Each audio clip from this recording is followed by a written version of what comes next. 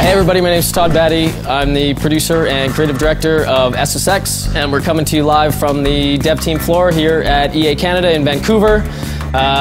If it was a brighter day, you'd see the mountains out there behind us, but unfortunately it's a little bit cloudy and rainy today, as is the case in Vancouver most of the time. Anyhow, we're going to be coming to you with a series of videos here of sort of behind the scenes making of SSX. That looks technical, Tom. Tom's doing something over here really smart.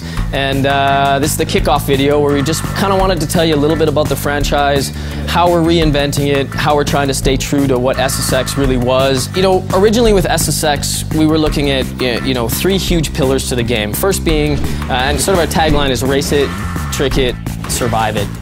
What that really means is, SSX has always had a great racing component. It's always been a great racing game, and racing is about, finding the fastest line down the mountain and really about hitting that sense of speed.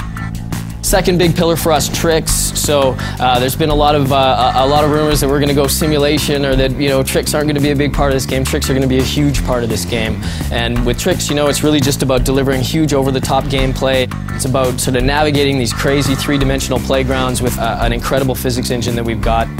Just delivering those huge over-the-top moments that you would expect from SSX. And then the third pillar, and sort of the new aspect that we're hoping to deliver with SSX, is something we're calling survival-type gameplay. Survival gameplay isn't about somebody trying to shoot you or someone trying to kill you while you're going down the mountain. It's more just representative of what we've seen the evolution of the sport to be, which is that there's people doing crazy things out there, risking their life, taking lines that previously could never have been taken before.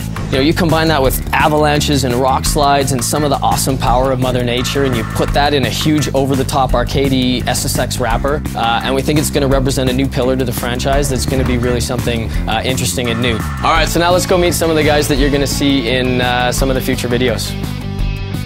Over here we have Ron Bignell. Ron is our art director. Hi there, Ron Bignell, art director, SSX.